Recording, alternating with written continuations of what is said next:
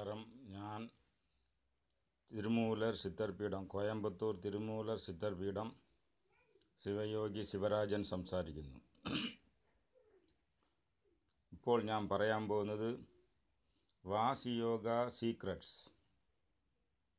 ഈ വാസിയോഗ എന്ന് പറഞ്ഞ ഉടനെ നിങ്ങൾ എല്ലാവർക്കും മുമ്പ് ഓർമ്മ വരുന്ന ഈ വെള്ള തുണി, വെള്ള വസ്ത്രം ഉടുത്ത ശിവാനന്ദ പരമഹംസരുടെ ശിഷ്യന്മാരും അവിടെ ആശ്രമമാണ് ഓർമ്മ വരുന്നത്. കോഴിക്കോട് വടകരയിൽ ശിവാനന്ദ പരമഹംസർ ആശ്രമമുണ്ട്. ആ സ്വാമിയാണ് തമിഴ്നാട്ടിലുള്ള വാസിയോഗം എന്ന് പറയുന്നത്. അത് ഹൈ ലെവൽ, അതായത് ഹൈ ലെവൽ എന്ന് പറഞ്ഞാൽ വലിയ സിദ്ധர்கள் മാത്രമാണ് പ്രാക്ടീസ് ചെയ്യുന്ന ഒരു ലെവലിൽ ഇരുന്നു. വാസി സാധാരണ മനുഷ്യക്കാരൊന്നും ചെയ്യാൻ നോക്കില്ല. അഡ്വാൻസ് ലെവലിലുള്ള സിദ്ധர்கள் മാത്രമാണ് ചെയ്തുകൊണ്ടിരുന്നത്. ആ തരത്തിലുള്ള വാസിയെ സാധാരണക്കാർക്കും കൊണ്ട് എത്തിച്ചേർത്തത് ഈ ശിവാനന്ദ പരമഹംസറാണ്. തമിഴ്നാട്ടിലേക്ക് ചെന്ന് പളനിയിൽ താമസിച്ച് മുരുകൻ്റെ അനുഗ്രഹത്താലും അവിടെയുള്ള തമിഴ് സിദ്ധരുടെ അനുഗ്രഹത്താലും ഈ വാസിയോഗം പഠിച്ചു.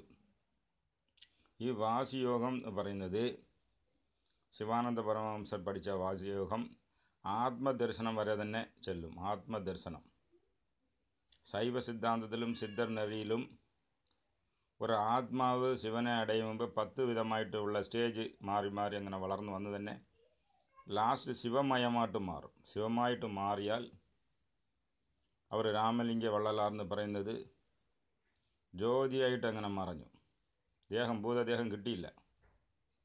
ഇതുപോലെ സദ്ഗുരു എന്ന് പറഞ്ഞ ഒരു സ്വാമി എടപ്പള്ളിയിൽ നിന്ന് ഒരു സ്ഥലം നീലഗിരി, അവിടെ ഇങ്ങനെ ജ്യോതിയായിട്ട് മറഞ്ഞു. ഇങ്ങനെ പല സിദ്ധர்கள் തമിഴ്നാട്ടിൽ റീസെൻ്റ് ഒരു 200-300 കൊല്ലത്തിന് മുമ്പ് കൂടെ അവർ ജ്യോതിയായി മറഞ്ഞവരുണ്ട്, 5-6 പേര്. കാരണം വെച്ചാൽ ഇതാണ് നിറവ്. വാസിയോഗത്തിൻ്റെ നിറവ് എന്തോന്ന് വെച്ചാൽ ശിവത്തോടെ കലക്കും, ശിവമയമാവും, ഒളിമയമായിട്ടും നാദമായിട്ടും മാറി അവർ ഭൂതദേഹം പോലും കിട്ടില്ല. അത്രയ്ക്കും പവർഫുള്ളാണ് തമിഴ്നാട്ടിലുള്ള വാസിയോഗം. അതിന് പല സ്റ്റേജും ഉണ്ട്. പക്ഷേ സ്വാമി ശിവാനന്ദർ ഒരു 5ാമത് സ്റ്റേജ്, അതായത് ആത്മദർശനം വരെ തന്നെ റീച്ചായി അതിനെ അടുത്തവർക്കും പറഞ്ഞു കൊടുക്കാൻ തുടങ്ങി. അതിൻ്റെ ശേഷം ശിവരൂപം, ശിവതത്വം, ശിവയോഗം, ശിവഭോഗം ഇതൊക്കെ അനുഭവിച്ചാലേ ശിവമായിട്ട് മാറാൻ പറ്റും. ഉപ്പ് എടുത്ത് കടലിൽ ചേർത്തതിനെ വീണ്ടും അത് കടലായിട്ട് മാറുന്നു. ഇതേമാതിരി പക്വമായിട്ടുള്ള സിദ്ധരുടെ ആത്മ ശിവമായിട്ട് കലർന്നാൽ തന്നെ അതിന് 100 ബലം. ആ സമയത്ത് ഈ ഭൂതദേഹം പോലെ കാണാതെ പോകും. ഇതിനെക്കുറിച്ച് ഒരുപാട് ഡീറ്റെയിൽസ് തമിഴിലും ഉണ്ട്. തമിഴ് സിദ്ധന്മാർ പറഞ്ഞിട്ടുണ്ട്. തമിഴിൽ പോയാൽ ഡീറ്റെയിലായിട്ട് പഠിക്കാൻ നോക്കും. കാരണം വെച്ചാൽ സംസ്കൃതത്തിൻ്റെ അടുത്തപടിയാണ്, സംസ്കൃതത്തിൻ്റെ ഈക്വലായിട്ട് തമിഴിലാണ് ഈ 18 സിദ്ധന്മാരൊക്കെ എഴുതി വെച്ചത്. അതിലാണ് ഈ ഡീപ്പായിട്ട് ഈ വാസിയെക്കുറിച്ച് പറയുന്നുണ്ട്. മുക്തിയടാ മന്ത്രത്തെ നനയ്ക്കുമ്പോൾ എന്ന് പറയുകയാണ് ശിവവാക്യാർ. മുക്തിയ മന്ത്രം വാസി നല്ല ശരിക്കും സെറ്റാണെങ്കിൽ വാസി ശിവ എന്ന് പറയും. അതിന് ഒരു മന്ത്രം, നടരാജമൂർത്തിയുടെ മന്ത്രം വേണം. നടരാജമൂർത്തിയുടെ മന്ത്രത്തെ പറഞ്ഞാൽ തന്നെ അത് വാസി നമ്മുടെ ദേഹത്ത് സെറ്റാവും. നടരാജമൂർത്തി മന്ത്രം എന്ന് പറയുന്നത് നടരാജമൂർത്തി തന്നെ ഒരു തത്വമായിട്ടുള്ള വിളക്കമാണ്. ചിദംബരത്താണ് എന്നത്, സെൻറ്റർ ഓഫ് ദി യൂണിവേഴ്സ്. ഈ ചിദംബര രഹസ്യം എന്നൊന്നുണ്ട്. ചിദംബര നടരാജൻ വിഗ്രഹത്തിന് ആരാധന കഴിച്ചിട്ട് പിന്നെ ചിദംബര രഹസ്യം എന്ന് പറഞ്ഞാൽ അതിന് കാണുക. അത് നാദം, ബിന്ദു, പരനാദം, പരബിന്ദു എന്നുള്ള കണ്ണിൽ കാണാതെ അരൂപത്തിനാണ് അത് ചെയ്യുന്നത്. ഈ വാസിയോഗം ചെയ്യുമ്പോൾ ലാസ്റ്റിൽ മനുഷ്യൻ ജ്ഞാനദേഹം, പ്രണവദേഹമൊക്കെ കിട്ടി പിന്നെ അരൂപമായിട്ട് പോകാൻ കൂടെ സാധ്യത ഉണ്ടെന്നാണ് തമിഴ് ലിറ്ററേച്ചറുണ്ട്. അത് ഒരുപാട് പേര് സാധിച്ചുമുണ്ട്. അപ്പോൾ അതിന് ആവശ്യം നടരാജൻ മന്ത്രം. ഈ നടരാജൻ ഫിലോസഫിയും മന്ത്രവും തമിഴിലാണ് ഉള്ളത്. ആ തമിഴ് മന്ത്രത്തിലുള്ള ഒരു പോർഷനെ തന്നെ ശിവാനന്ദ പരമഹംസരുടെ സീഡറുകളും ഉച്ചരിക്കുന്നുണ്ട്. അത് ഡീറ്റെയിലായിട്ട് തമിഴിലുണ്ട്. അടുത്തത് എന്തെന്ന് വെച്ചാൽ എത്തിയേ തിരിയാമൽ പെടരി മാർക്കം ഏറെന്ന് പറഞ്ഞു. പെടരി മാർക്കം എന്ന് വെച്ചാൽ ഈ വാസി ഏറുന്നത് പെടരി വഴിയായിട്ട് വന്ന് ഉച്ചയിൽ കയറും. അപ്പോൾ ആ എനർജി ഉച്ചയിൽ കയറുന്ന മുമ്പ് അതിന് പ്രിപ്പറേഷൻ വേണ്ടു. പെട്ടെന്ന് അങ്ങനെ അര ദിവസത്തിൽ ഒരു ദിവസത്തിൽ പഠിച്ചാവുന്നത് ശരിയാവില്ല. പ്രിപ്പറേഷൻ വേണം. ഈ എനർജി ഉച്ചയിൽ വന്നാൽ അത് ഇങ്ങനെ ഈ ഇതിൽ തലയിൽ ഇങ്ങനെ കറങ്ങും. അത് ഉച്ചയിൽ വന്ന് സെറ്റായി പോയാലും പ്രശ്നം. ഇങ്ങനെ കറങ്ങി കൊണ്ടിരുന്നാൽ തന്നെ അത് വന്ന് ഒരു ഒളിയ ഓട്ടത്തെ ഏർപ്പെടുത്തും. അത് ഏറിയ ഇത് വന്ന് അങ്ങനെ നിൽക്കണം, തിരിച്ച് പുറത്ത് ഇറങ്ങാൻ പാടില്ല. ഇറങ്ങിപ്പോയാൽ ഫിസിക്കൽ ബോഡിയെ ഡാമേജ് ചെയ്യും.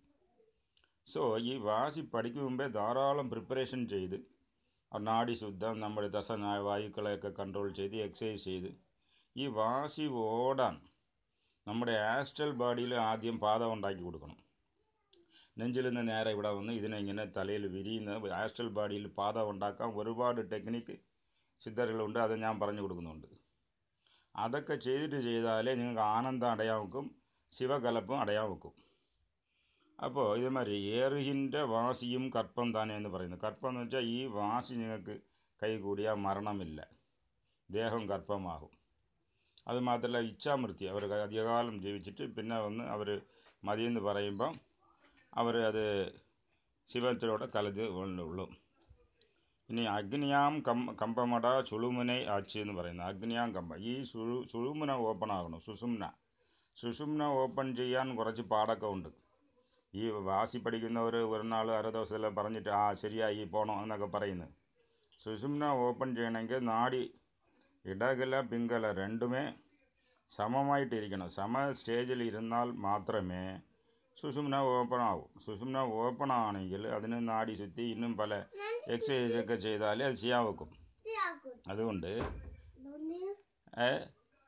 ഇത് പറയാണ് അഗ്നിയാം കമ്പമട ചുളുമുന ആച്ചി എന്ന് പറഞ്ഞാൽ അഗ്നിയാം കമ്പം. ഈ സുഷുമ്ന എന്ന് പറയുന്നത് നമ്മുടെ ദേഹത്ത്, നമ്മുടെ ആസ്ട്രൽ ബോഡിയിൽ ഇരിക്കുന്ന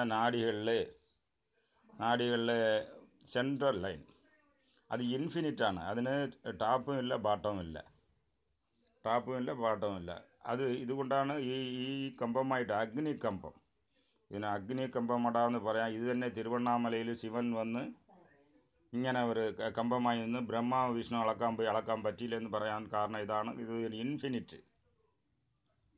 അപ്പോൾ ഇത് നമ്മുടെ സെൻട്രൽ പോർഷനിൽ ഇരിക്കുന്നത് കൊണ്ട് ഇത് വന്ന് സെൻറ്റർ ഓഫ് ദി യൂണിവേഴ്സ്. നമ്മുടെ ദേഹത്ത് ഇവിടെ കാണുന്നത് എവിടെ അണ്ടത്തിൽ ഉള്ളതൊക്കെ പിണ്ടത്തിലുണ്ട്. നമ്മുടെ ദേഹത്തിൽ സെൻട്രൽ ലൈനായിരിക്കുന്നത് തന്നെ യൂണിവേഴ്സലിലും വന്ന് സെൻട്രൽ ലൈൻ. അതുകൊണ്ട് ഇതിനെ വന്ന് പെട്ടെന്ന് ഇതിന് പ്രിപ്പറേഷൻ ഒരുപാട് വേണം. ഇത് വന്ന് ഉടനെ ഇന്നൊക്കെ വാസിയോഗം പറഞ്ഞു കൊടുക്കാം, അര ദിവസത്തിൽ പറഞ്ഞു കൊടുക്കാം എന്നൊക്കെ പറയുന്നത് അത് വെറും ഒരു എന്തോന്ന് പറയാൻ അങ്ങനെ ഒന്നും സാധിക്കുകയില്ല. ഈ സുഷുമ്ന ഓപ്പൺ ചെയ്യാനും ഒരുപാട് കാരണമാകും. അത് ആഹാരശുദ്ധി വേണം. ആഹാരശുദ്ധി മെയിൻറ്റെയിൻ ചെയ്താൽ മാത്രം പോരെ, പോസിറ്റീവ് തിങ്കിങ് വേണം.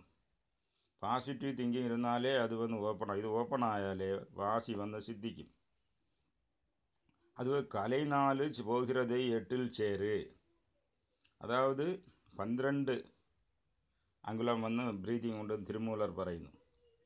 இந்த വിശുദ്ധി ഇടുന്നത് മുകളിൽ 4 ഇഞ്ച്, താഴെ 4 ഇഞ്ച്, താഴെ 8 ഇഞ്ച്, ഇങ്ങനെ 12 ഇഞ്ച് ഒരു വാസിയുടെ ഏക്കം ഇരിക്കണം. അത് നാൾപ്പടെ അത് മുകളിലോട്ട് പോകുന്ന 4 ഇഞ്ച് കുറഞ്ഞ് താഴോട്ടുള്ള 8 ഇഞ്ച് മാത്രമേ നടക്കും. അതിനെ ഈ പരീക്ഷയൊക്കെ ചെയ്ത് മുകളിലോട്ട് കൊണ്ടുവരണം. അത് തന്നെ കലൈനാല് പോഹിരത 8 ചേരുന്ന് പറയുന്നത്. അതുള്ള തിരുമന്ത്രത്തിൽ അത് ഡീറ്റെയിൽ ആയിട്ടും ഉണ്ട്. ഇങ്ങനെ വാസിയോഗം എന്ന് പറയുന്നത് ഇന്ന് നിറവേറി ഏതോ ഒരു മായ മാതിരി അതിനെ വന്ന് എന്തൊക്കെയോ രീതിയിൽ അത് പഠിച്ചാൽ അങ്ങനെ കൊള്ളാം ഇങ്ങനെ കൊള്ളാം എന്നൊക്കെ പറയുന്നു. ഇതിന് പ്രിപ്പറേഷൻ ഒരുപാട് വേണം. അതിന് നാഡിശുദ്ധി. അതുപോലെ ഈ മലയാള ഭാഷയിൽ അവർ തസവായുക്കളെ കുറിച്ചും തസനാഡികളെ കുറിച്ചും സ്ട്രോങ് ആയിട്ട് പറയുന്നുള്ളൂ. തസവായും തസനാഡിയും സ്ട്രോങ് ആയാലേ വാസി ചെയ്യാൻ വെക്കും. അത് എല്ലാവർക്കും സ്ട്രോങ് ആയിരിക്കില്ല. തസവായുക്കൾ ചില പ്രാണശക്തി കുറവായിരുന്ന ഒരു ആസ്മ വരും. ഇൻഡൈജഷൻ പ്രോബ്ലം ഉള്ളവർക്ക് എന്തോന്ന് ഈ സമാനൻ വീക്കായിരിക്കും.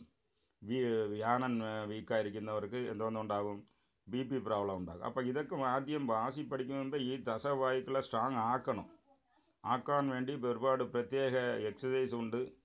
ബ്രീതിങ് എക്സസൈസും ഉണ്ട്, പ്ലസ് ആഹാരം അത് ശരി ചെയ്യണം. അതിൻ്റെ അടുത്ത് വാദം പിത്തം കഫം നോർമലാക്കി കൊണ്ടുവരാനുള്ള ഹെർബൽ പൗഡറൊക്കെ യൂസ് ചെയ്യണം. യൂസ് ചെയ്തിട്ട് എല്ലാം ചെയ്താൽ തന്നെ അത് വാസി വന്ന് സെറ്റാവും.